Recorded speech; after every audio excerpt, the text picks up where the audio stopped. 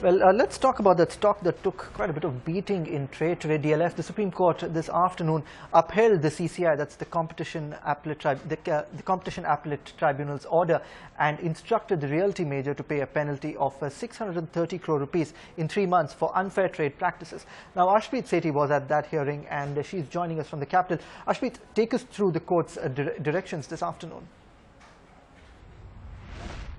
Well, it's a strong message coming from the Apex Court for all real estate companies, with the Supreme Court saying that DLF will have to pay the 630 crore penalty which was imposed by the Competition Commission of India in 2011. But as far as the interest of about 9% on this penalty is concerned, for that the Supreme Court has said that DLF will have to give a fresh undertaking saying that they will abide by the Competition Appellate Tribunal order saying that 9% interest has to be paid, or as and when the matter is decided, whatever direction Supreme Court are given, DLF will have to abide by it. Remember, this is a case of abuse of dominance in a relevant market, Gurgaon, where 3 projects of DLF are involved, Belair, Park Place and Magnolia, where buyers have accused DLF of increasing the number of floors as far as the projects are concerned and reducing the floor area. They've also alleged that DLF has construed the agreements which they had with the buyers and has increased the prices by nearly 60% without even informing the buyers that they have to pay this money.